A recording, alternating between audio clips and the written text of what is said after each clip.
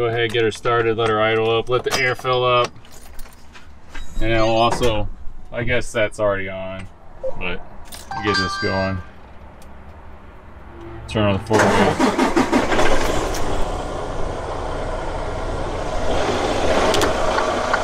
Looks like it's blinking normal. We'll go ahead and turn the four-ways on. Check that out. Hey, they cleaned her up. I can tell it's clean. Or it's from when we got it cleaned up. Because when they were working on this, we told them, you know, you gotta do undercarriage. So that's probably from the truck wash when we did it. I mean, most like, hey, this is good. Good to see the blinking. Love it. Excited since we worked. I believe today is January the 3rd. We haven't taken a load since December the 20th. So, oh yeah. Love you. I love you too. Alright. Bye back. Alright.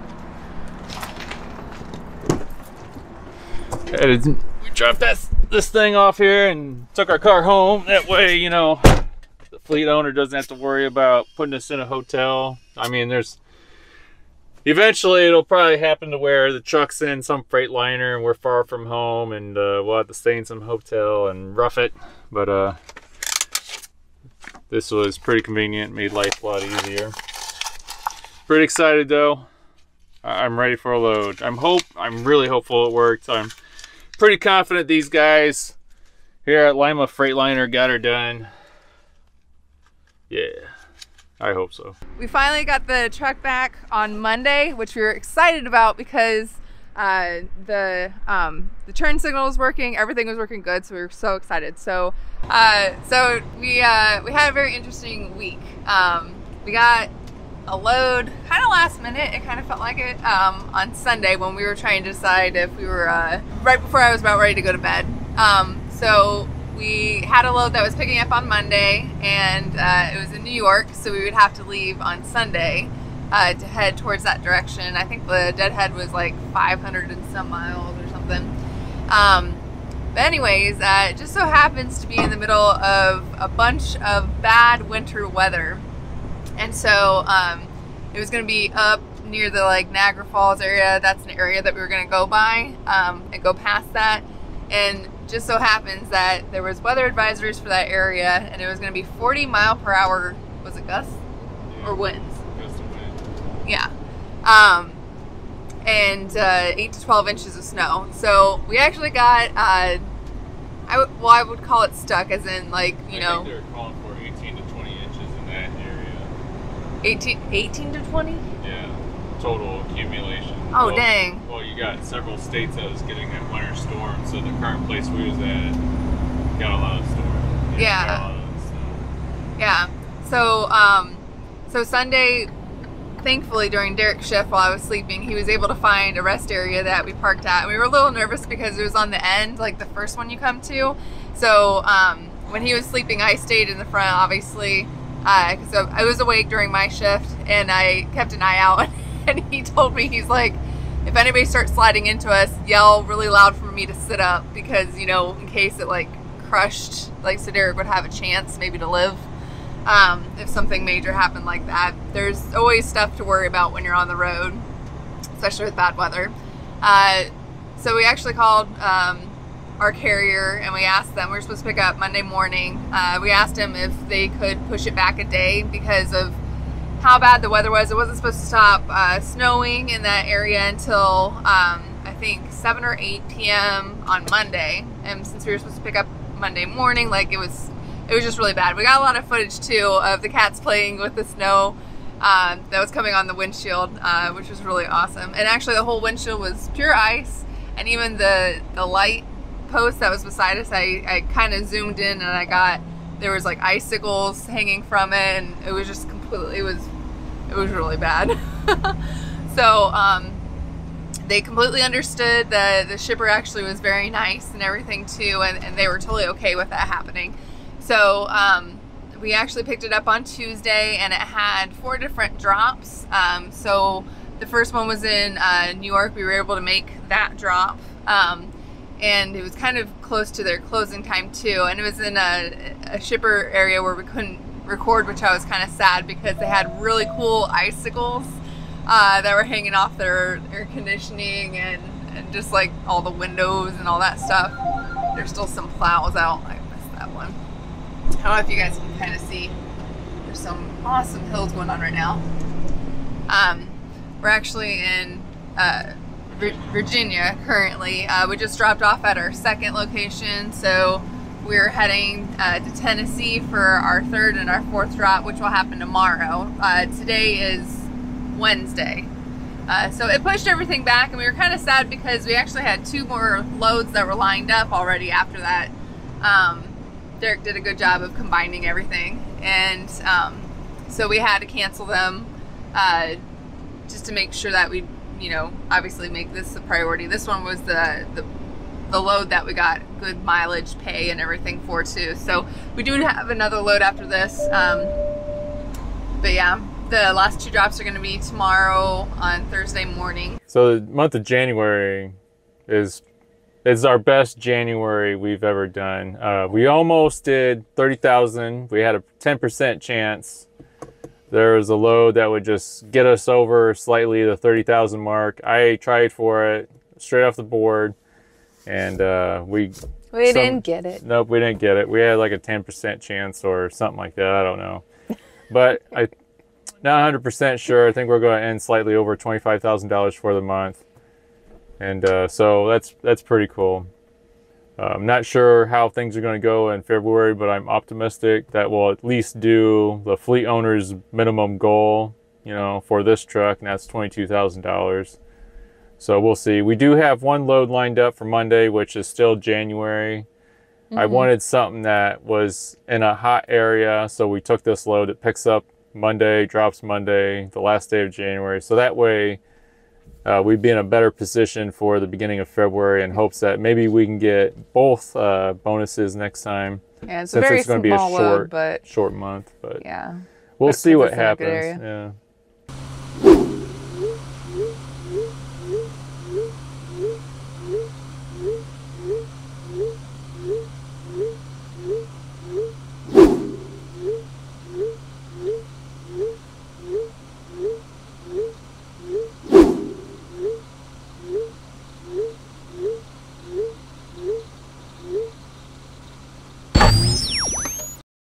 Whenever it's a new year, I love setting goals, and it seems like the beginning of the year, just like most people, I'm more hopeful at that point, because it's like a reset. It's like, all right, a new beginning, and I like to compete with myself. I like to beat my personal records, so I'm hopeful that I can make more money this year and do better. Just, you know, always try to progress and to outperform yourself one way or another. And this was the year I was hoping to do that with Expediting. Also, I was hoping that we could bring back the Ford F350. And I didn't know how I was going to do it, but I wanted to do it. And I was trying to figure out ways to make it as cheap as possible and make it fun, or to make sure that it's fully reliable just in case we sell it. We really didn't get a lot of videos in February, so it's just going from January to March pretty much, and we are doing really good January, February, and March. I want to say those in 2022 is our best months we've ever had for January, February, March. We were actually going to gross a little bit above $34,000 to the truck in March, but the truck ended up having computer issues again. I can't remember what exactly it was, but it was some kind of recall.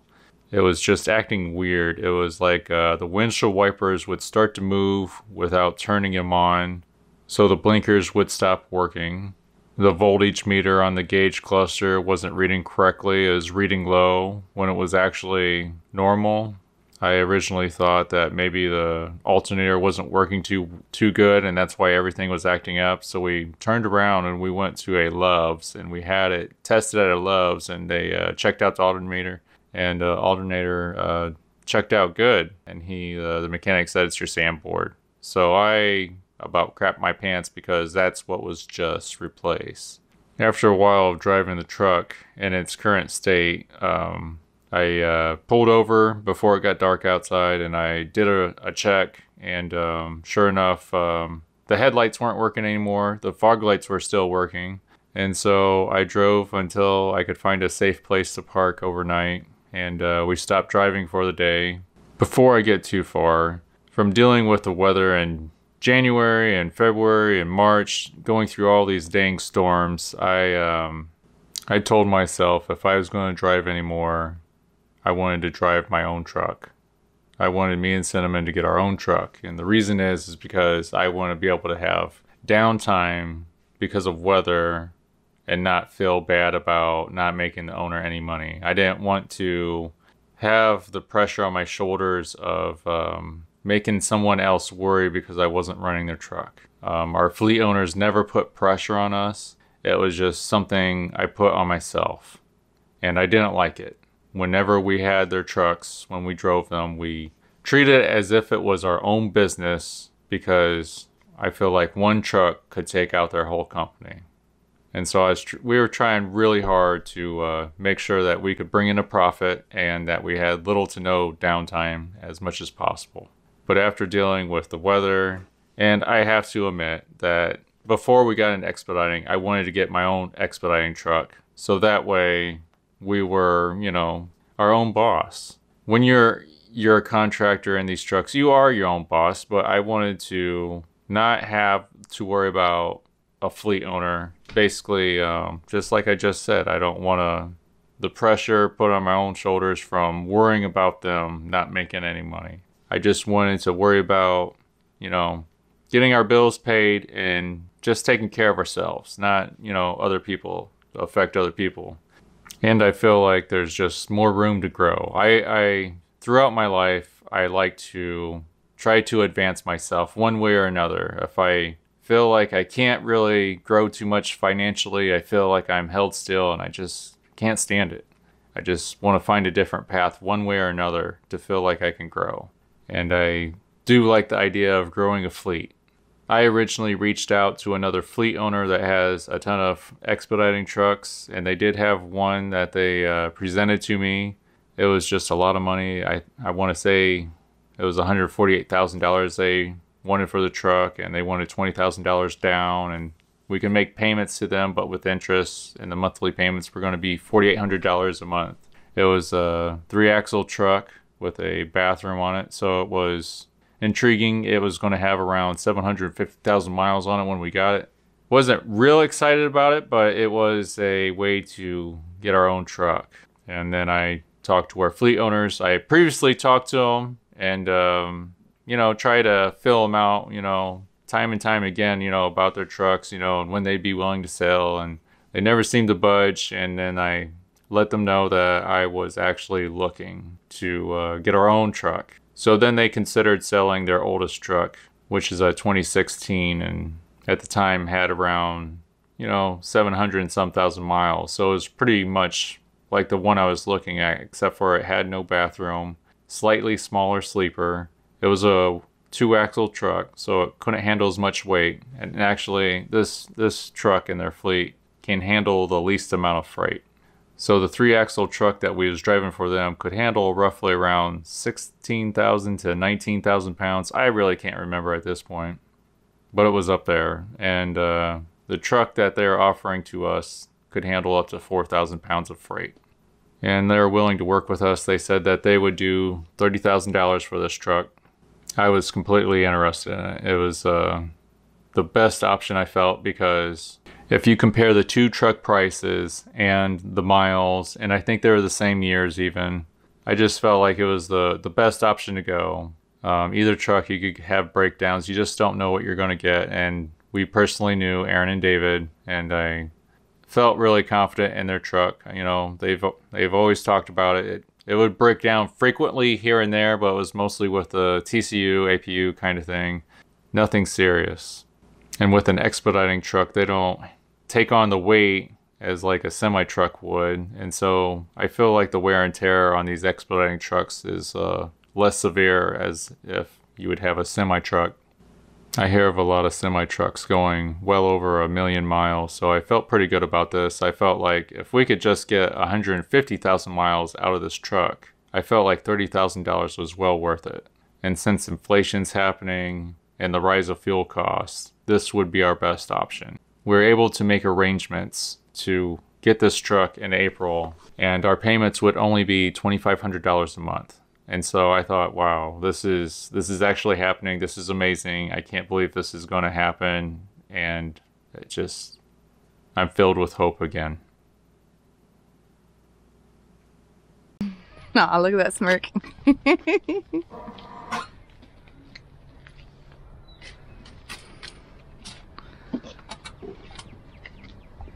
Here we are. 2.5 freaking years later, huh? Has it really been that long? It has to be, because I think it's almost 3 years. I think. We were doing expediting that long, you know what I mean? Mm-hmm. So yeah, we've almost been doing expediting for 3 years, so this sucker's been sitting a very long time. Probably 3 years in end of July. Yeah, and you know, it's almost mid-April right now. July 16th was our last hot shot load. That's crazy. 2019. So this thing, we brought it here end of December. It was really slow on getting parts because, yeah, go figure, everything, you know. Sometimes it's hard to get batteries out of Walmart, I think. Just gonna move.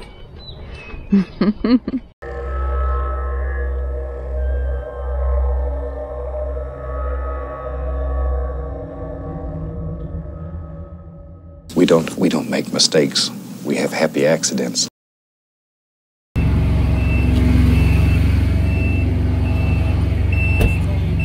Yeah.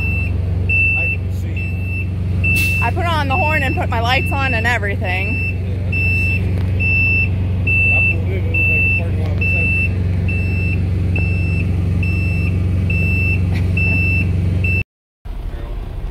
You're good on my side.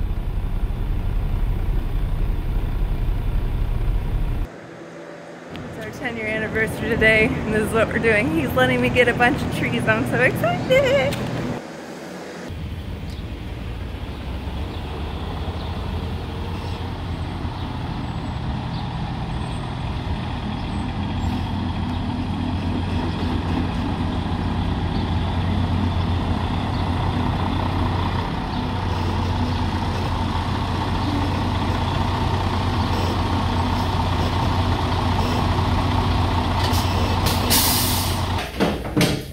Putting this bar right here so that way it's holding some of this up and it's not depending on, it's actually now it's all on this. It's not even resting on that anymore. Oh, that's good. Yeah.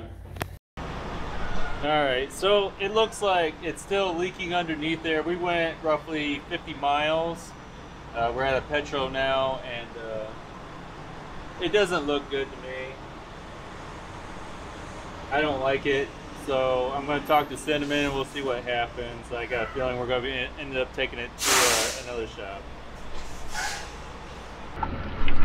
How excited are you? I'm real excited. And my headset was sitting on the C-Link, or ELD as they call it. Maybe. Oh, good.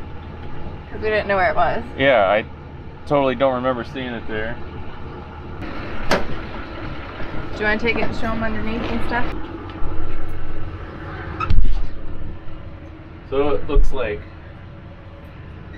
so they welded the top part, but it looks like they, yeah, they spray painted the whole back piece. So I don't know if there was more than just the top part they welded, but they went ahead and spray painted the back so it looks like a brand new axle, which, you know, that's pretty funny. There's the plug.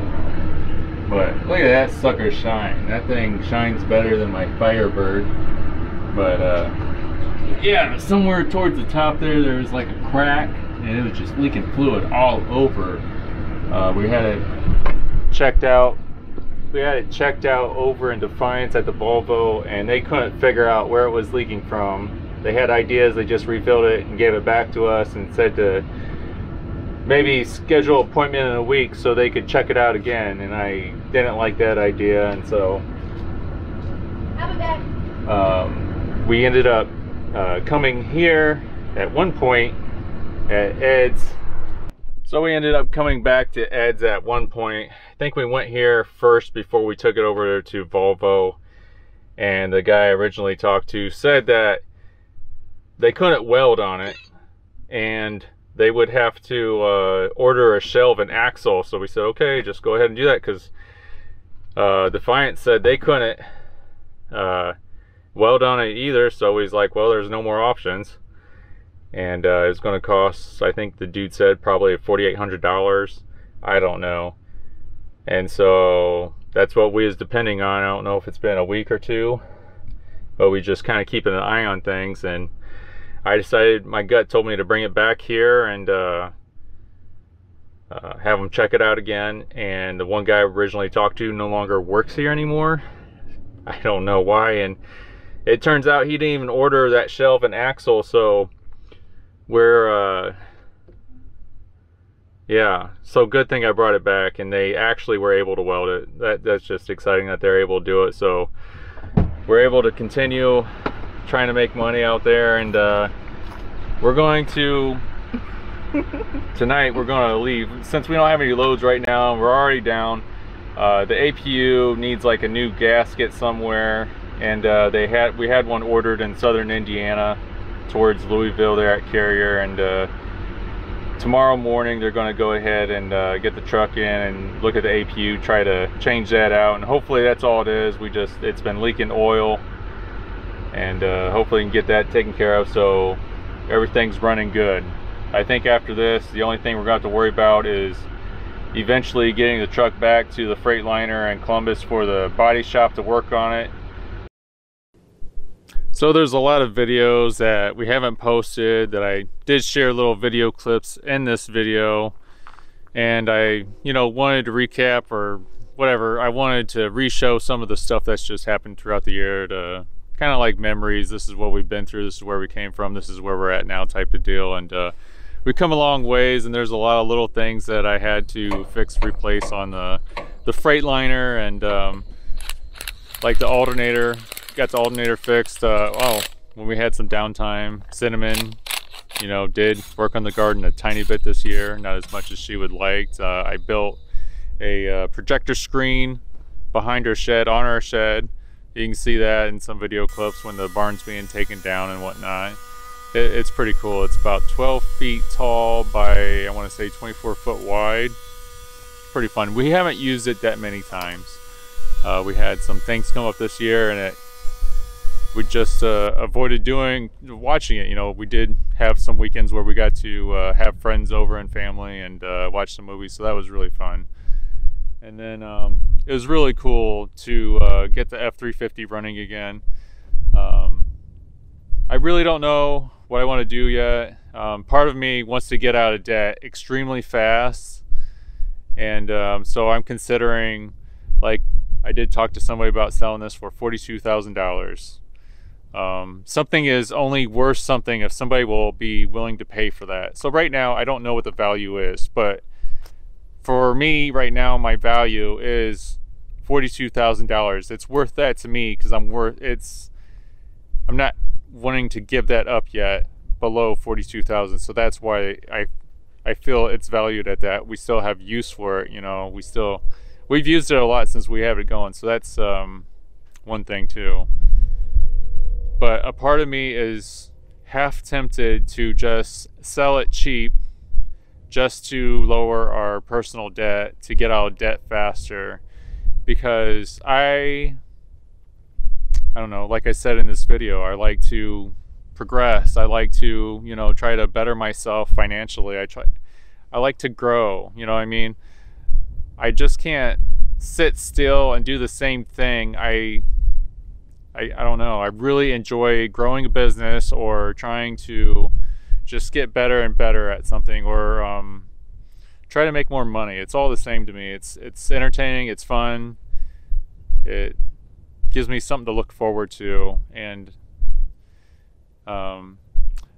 we thought about doing a fleet in Expediting. We talked about it, and we really don't feel good about it. something about, you know, the high fuel prices, and you don't know what team you're going to get in your truck, you know, and it's such a gamble. And then even if we got a brand new truck, you're going to have downtime with little things that they just can't figure out. We've seen many different examples, and yeah, it's just, I don't know. I don't want to have a truck that's breaking down on a team either. I would feel really bad. It'd bring the stress levels up, worrying about that team financially, you know, being stuck with us, and then, you know, are they happy? And I don't want to worry about that. Or if they get hurt in the truck, that would make me sick. So we're not going to be fleet owners like we thought about doing.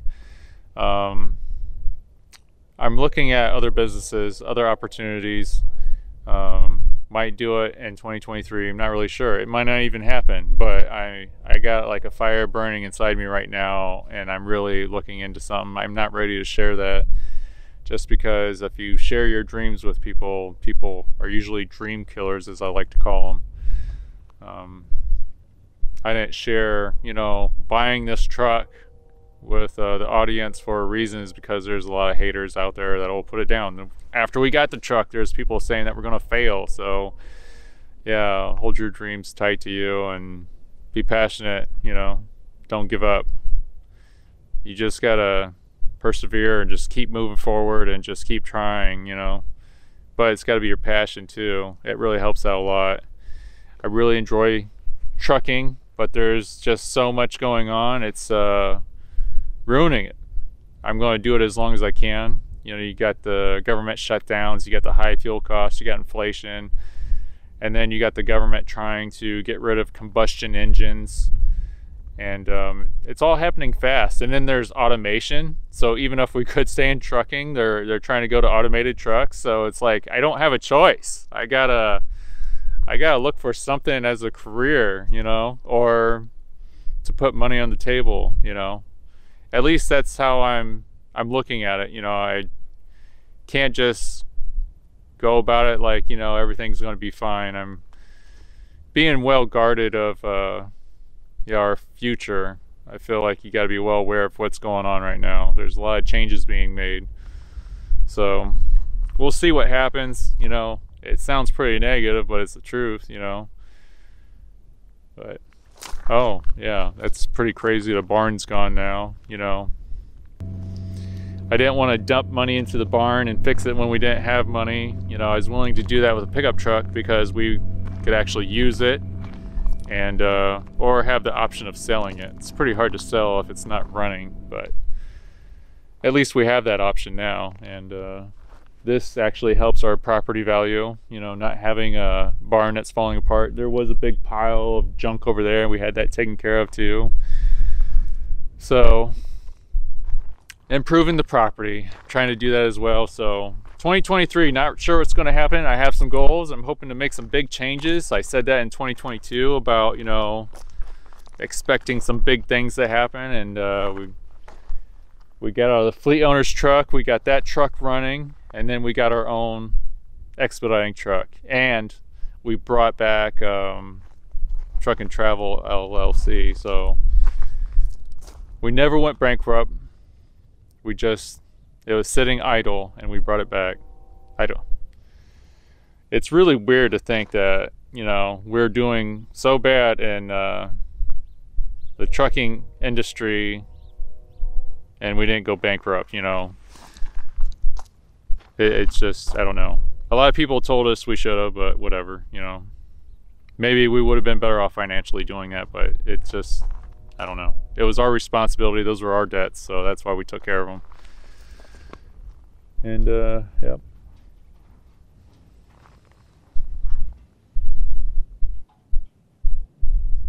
Well guys, new or old to the channel, I appreciate you guys just hanging out with us, following our journey, and just going down the road with us. It means a lot to us. We wish you a happy new year, and God bless you guys.